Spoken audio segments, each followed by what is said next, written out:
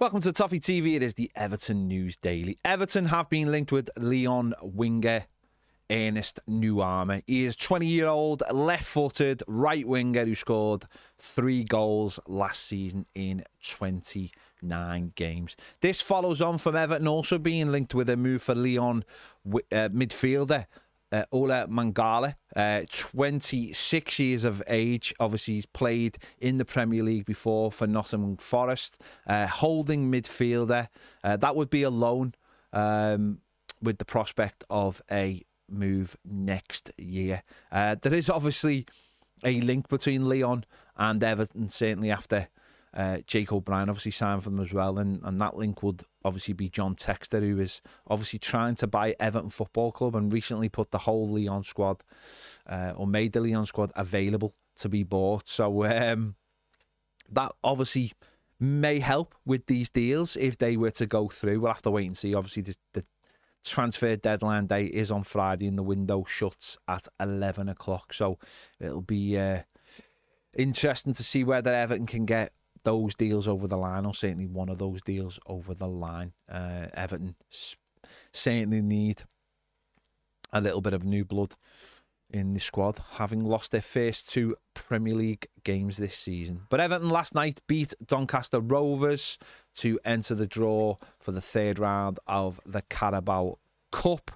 Sean Dyche held his post-match press conference.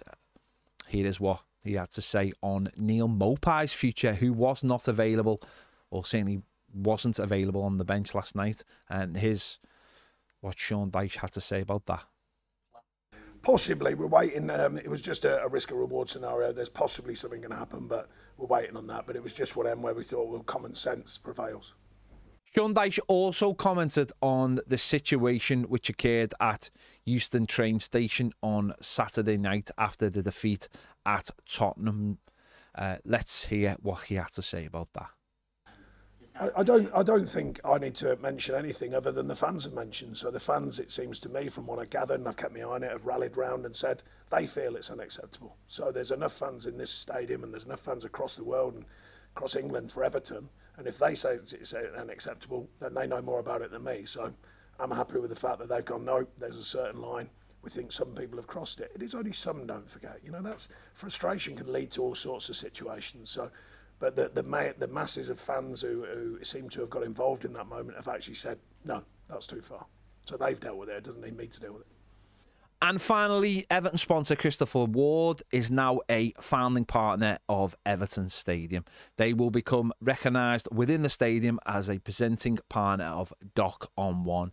This will include a immersive Christopher Ward watch showroom, the first of its kind to be integrated into any football stadium worldwide. So obviously they are the sleeve sponsor this year, and I think they are a sponsor on the Everton women's kit as well. And they will follow on from Castor and Amarach as founding partners of the Everton Stadium. So I'm sure there'll be more names to come as well on that list, but it obviously helps Everton and helps Everton's coffers with these brands coming on and being part of Everton's new stadium. So we'll have to wait and see. We'll have to wait and see what that all involves when Everton Stadium is open this time next year. Very, very exciting. There you go. This has been the Everton News Daily. Make sure to give this video a like. Subscribe if you haven't already. If you want more great videos, join us over on Toffee TV Premier. The link is in the description. The QR code's coming up on the screen now. See you later.